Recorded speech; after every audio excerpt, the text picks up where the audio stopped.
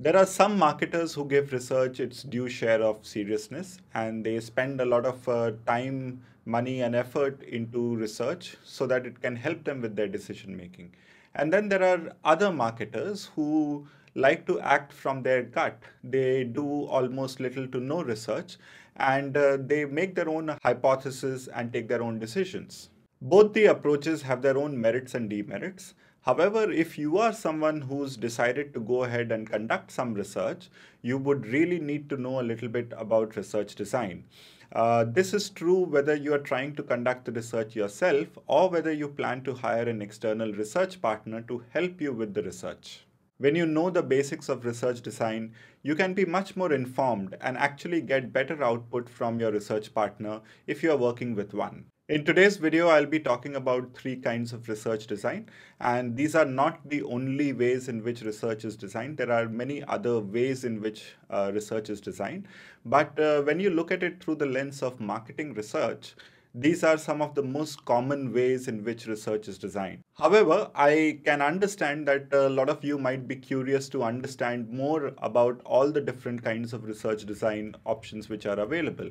So what I've done is I've created a free downloadable document which is available on my website. You can click on the link in the description box below and you can access that document for free. So let's get started with today's video. My name is Rahul and I'm the creator of Business of Marketing.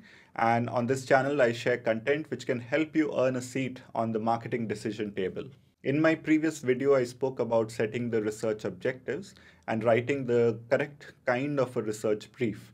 Once you have done that, the next thing to align before the research is actually conducted is the research design. So what is research design? Research design is the overall strategy that you want to use to carry out the different parts of your research study in a coherent and logical way so as to ensure that you are able to find the answers to the research questions or problems that you have. The plan should cover methods, collection, interpretation, analysis, discussion of data and information. All of these possible aspects need to be covered in that research design. If you are working with an external research partner, when you send them the research brief, what they come back with is a research proposal, and the majority of the research proposal is actually explaining the research design. The other things which are also included in the same research proposal include things like costs and timings and other details. But there can be scenarios where you decide to conduct the research yourself or with your market research team. And in that kind of a situation, it is important to know the different kinds of research design options which you can make use of so that you can get the right kind of output that you're looking at. The three different kinds of research design approaches that I'll be talking about in this video are exploratory research design, descriptive research design, and causal research design. I'll start with the exploratory research design also because it's something which I have used most extensively, and I'm sure a lot of you would have done so as well. So let's start by understanding what exactly is exploratory research design. Exploratory research is suited when not enough information is known about a problem, a topic, a trend, from past knowledge that you might have. So it is like an investigative kind of an approach. And in marketing, it is used to get in-depth understanding about the why behind the symptoms or patterns that aren't self-explanatory.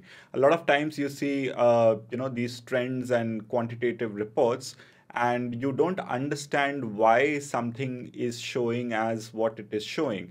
And that is where exploratory research can be extremely useful, where you can go and you can conduct a separate research to try and get into the details of what exactly is the reason behind it. Usually it is conducted prior to descriptive studies to develop them better, or it is conducted as needed when trying to understand the why behind a certain phenomena that you might be seeing.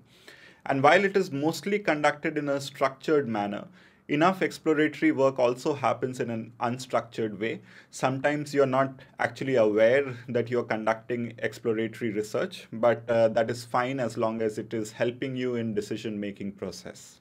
So there are things that you can understand and you cannot understand from exploratory research. So let's look at what those elements are. Exploratory research is great when you're looking for in-depth answers. It also is a great kind of research to approach when you want starting points to developing solutions or new ideas. It's also very useful when you want to gather background information about a subject, a problem, a trend, or understand its nature or causes.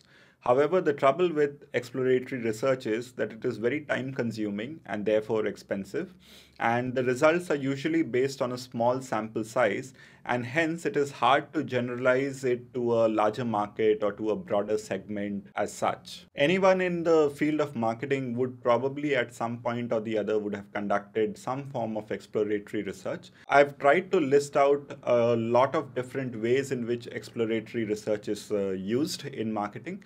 But this is again not extensive. There are many more ways in which it can be used. The most common or the most extensive uses for exploratory research are when it comes to a new product development, when you are trying to understand an advertising concept and trying to understand how people are responding to it and why they are liking something or not. When you're trying to gather background information about a category or a consumer segment, before you actually go ahead and start a quantitative research, when you want to gather the perspectives from several experts, when you want to understand the causes behind the changes in marketing performance. These are all situations where exploratory research is used. The most common methods which are used when you are using an exploratory design is in-depth interviews, focus group discussions, ethnographic research, and at the same time, you use a lot of projective and open-ended methods to conduct this kind of research. Let me talk about an example so that it's a little more clear to you. Imagine a situation wherein in a particular region of your market, the sales for your brand has gone down, while the sales for a competitor brand has gone up. And you do your usual digging around and looking at the numbers, but after doing that also you are not very clear as to what is the cause why that sales decline has happened. In such a situation, you might decide that you want to go in to the market and speak to a couple of people, some users of your brand, some lapsers, some competition users, and you might want to ask them what is the reason why they are still using or they have stopped using or moved to a different brand. And at the same time, you might decide that you want to have a couple of conversations with a few people in trade or with a few salespeople. And this can give you a much better idea as to what exactly is going on in that region. And this kind of an approach where you go and you try to dig the why behind a certain symptom which is visible is known as an exploratory research design. The next kind of research design is known as descriptive. And as the name suggests, descriptive research is used to gain a general understanding about a particular phenomena, a situation, or a population group. Think of descriptive research as a barometer, which kind of keeps a check on how things are going for your brand and the various aspects around your brand. It is used very commonly in marketing to understand the current situation or where things stand with respect to specific questions around the brand, its service, its quality, its perception, etc. And this approach may use a wide variety of research methods and can deal with multiple variables at the same time. And the moment you hear multiple variables, you're thinking quantitative research. And yeah, there is a lot of quantitative research involved in descriptive research design. However, there are things which descriptive research can and cannot tell you. So, what is that? Descriptive research is great to gain a quantitative perspective of what, where, when, how, these kind of questions, where brands want to know how things stand about their performance, about how people perceive them to be.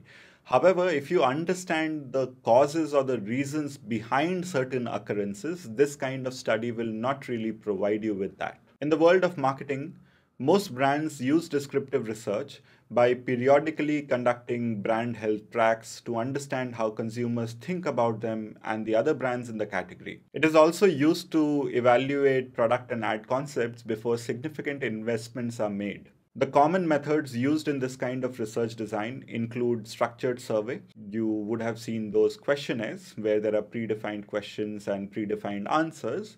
And there are lots of questions which are like the Likert type scale questions, which is like a scale of 1 to 5 or 1 to something else. And the other way method which is used commonly is structured observations. Example, when people behave in a certain way in supermarkets and you are observing from CCTV cameras to try and understand where the flow of consumers is and how they are responding to the different changes that they make in the design of the supermarket. Let me give you an example to make this a little more clear. Imagine that you're a brand which exists in a category where you have a couple of competitors, and you really want to know where your brand stands as compared to the other brands which exist in that category. So as a result, you come up with a list of 20 to 25 attributes. These are things which motivate people to consider different brands in the category. And these could be functional attributes like, taste or sweetness. Or these could be emotional attributes like makes me happy or makes me feel like sharing. Or these could be imagery led attributes such as I look cool when I eat this, or I look friendly when I eat this. In a descriptive research design, what you will do is you will conduct quantitative research using all of these attributes and ask people to rate your brand and your competitor's brand on the different attributes. And on the basis of that, you will get a good indication of what exactly is the reason or what motivates people to select your brand as opposed to the brands of the other competitors that exist. That kind of research design is an example of a descriptive research design. You would see that people have rated you very highly on it makes me look cool when I eat this, but you do not find out from descriptive research design the reason why they are calling your brand as a brand which makes them look cool. So for that kind of a requirement, you need to use an exploratory research design to try and understand and find out more. The next kind of research design is the causal research design. Causal research is also known as explanatory research, and it is used to identify and understand the extent of the relationship between a cause and its outcome.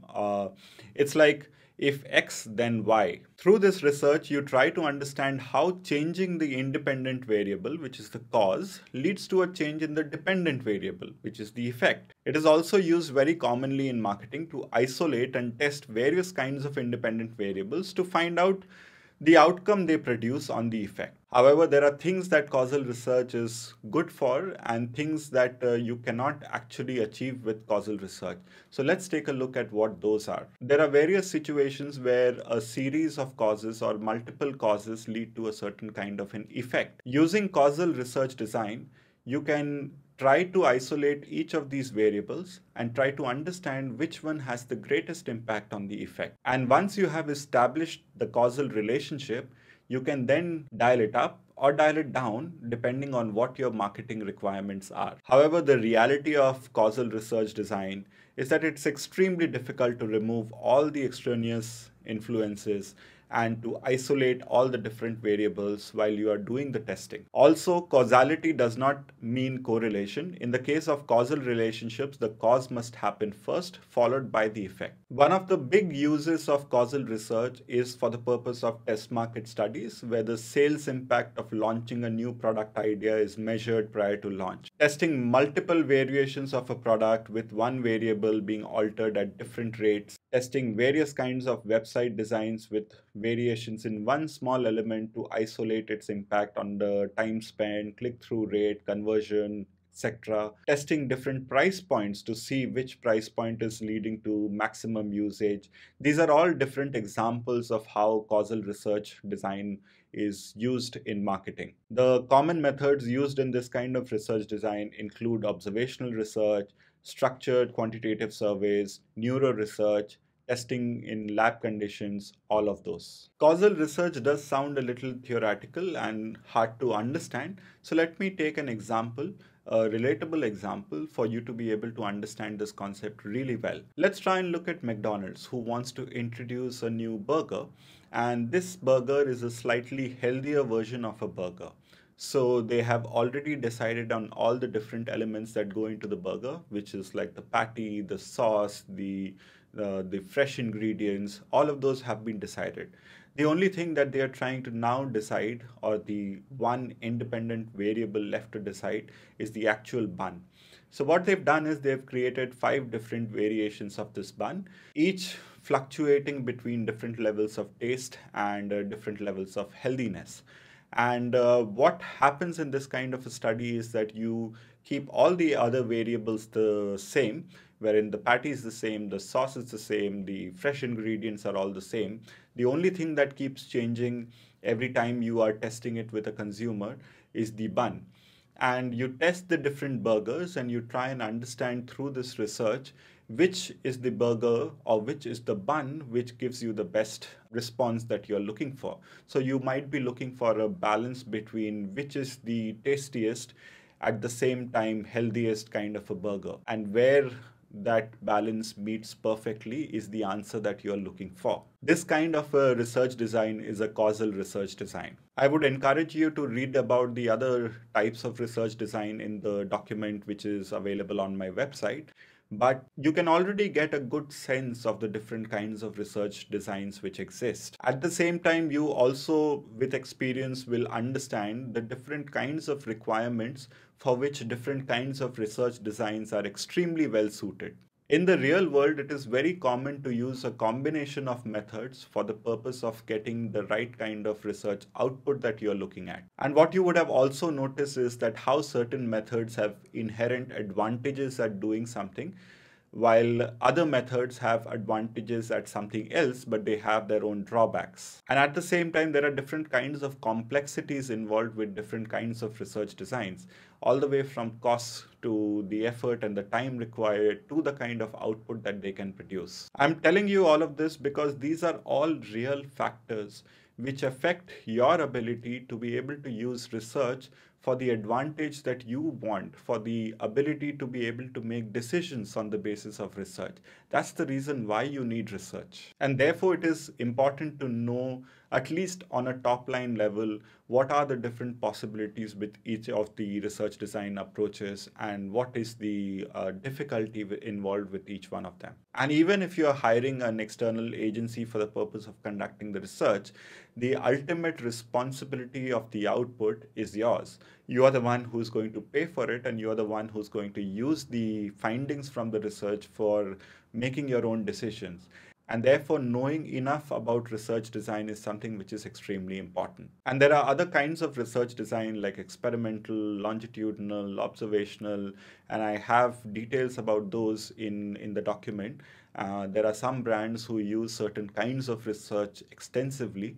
So do check out the document. And that brings me to the end of today's video. If you liked what I shared, please hit the like button. If you have any thoughts or comments, please share them in the comment section below. And please do subscribe to my channel. There is a lot more interesting content coming up. So do subscribe so that you're informed about the new content that I post. And thank you for watching The Business of Marketing. I'll see you soon in my next video.